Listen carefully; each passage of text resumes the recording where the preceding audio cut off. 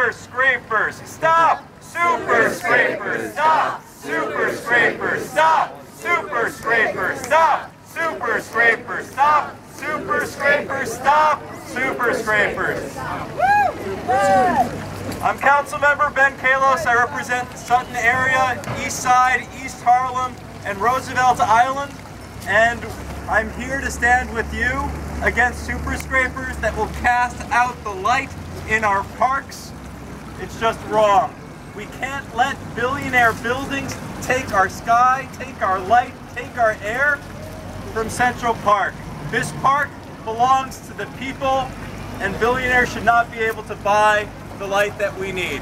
This is our public trust, and we need to protect it. Now, there's something we can do in addition to advocacy through letters.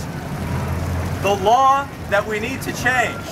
So every time an elected official says, as of right, there's nothing they can do, that's not, and that needs to be put to an end.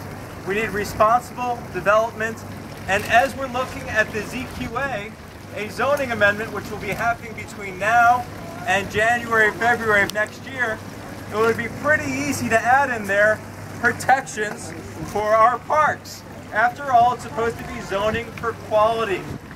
It's also supposed to be zoning for affordability, and every single one of these billionaire buildings is displacing affordable housing and affordable commercial spaces. And so these buildings are empty, they're with billionaires, they're not even paying income tax.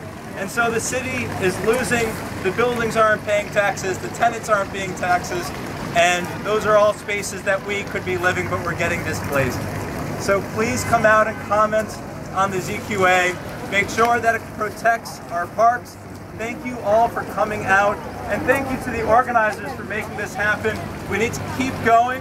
The price of democracy is eternal vigilance, and on the other side of all of us is an infinite amount of money and greed, but this is our city. Thank you.